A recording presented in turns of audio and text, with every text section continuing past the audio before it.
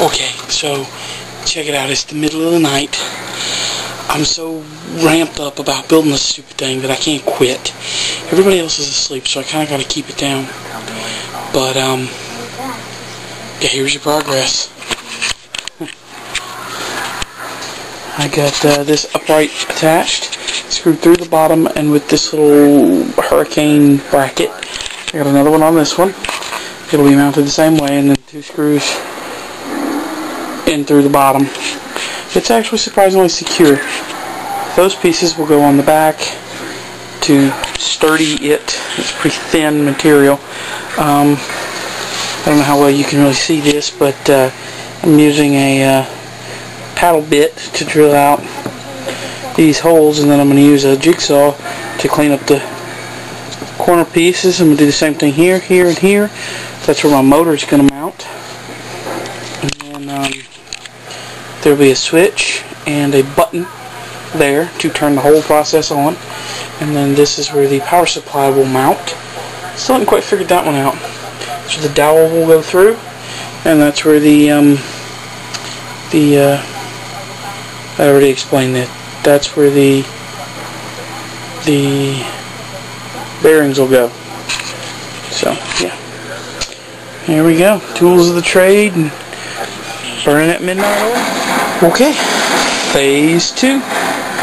Put the back piece on. I don't know if I want to attach the other side to mount the top piece, or if I want to just go ahead and try to mount the top piece. We'll figure it out in a minute. Alright, got the top plate on.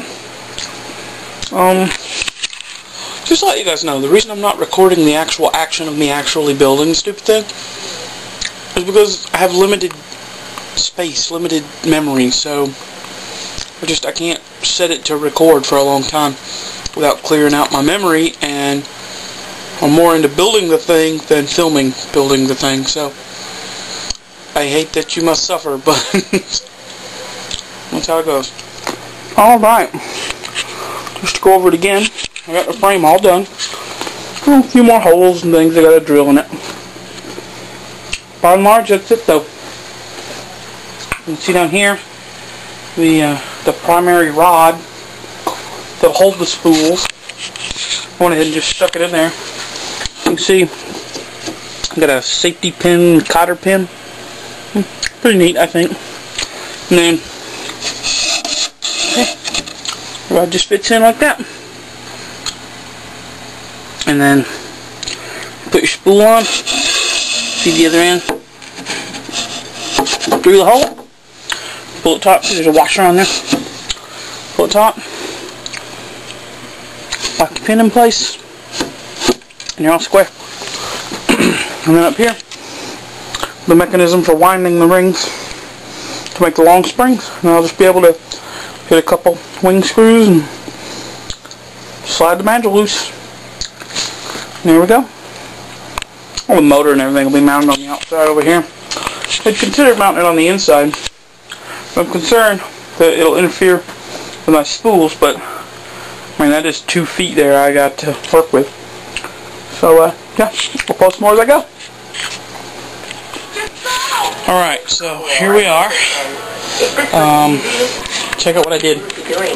I added a holster for my clippers. Thought that was pretty cool.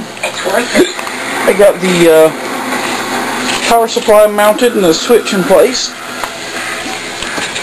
Manufactured the power supply mount here out of that plumbing tape stuff, and then it's just a matter of getting the wiring in place and the motor mounted.